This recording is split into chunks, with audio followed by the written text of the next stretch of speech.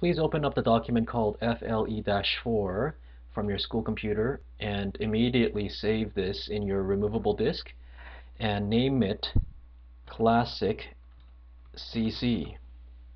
If you click save, you might get this message.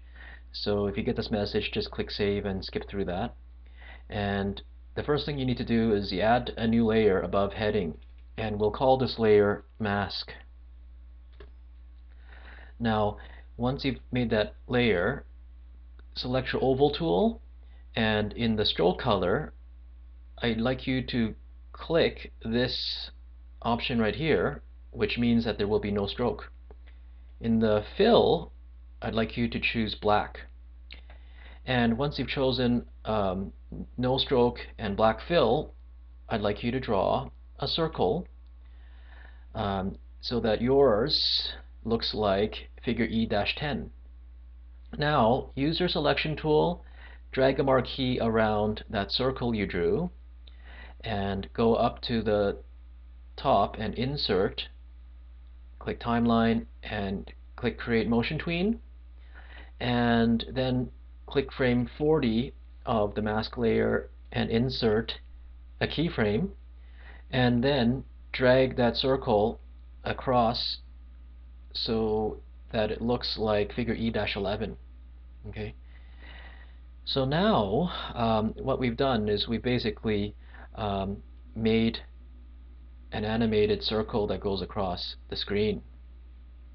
Now click the mask layer to select it and go up to modify and point to timeline and then click layer properties, and that should open up this box right here.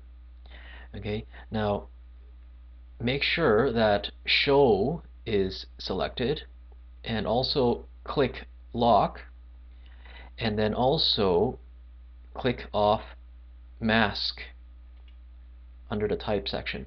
Okay, so show is checked off, lock is checked off, and mask is selected. Then click OK. Now please save your work, and after you saved it, I'd like you to play the movie and see what happens. Basically, you'll see that the circle covers the text as it moves across the stage. Okay.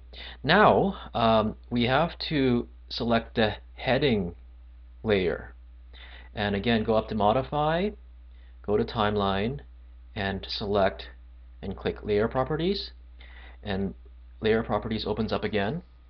Now this time make sure that show is checked off, click the lock option, and also where it says masked, check off this box.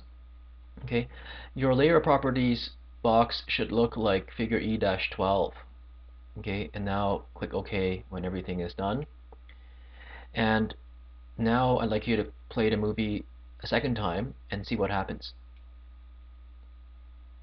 Okay, I'll play it one more time, and you can see that the circle acts as a window that displays the text only within that circle. Okay, you only get to see the text when that circle is going across the text. At this point, you can save your movie again and proceed to the next exercise.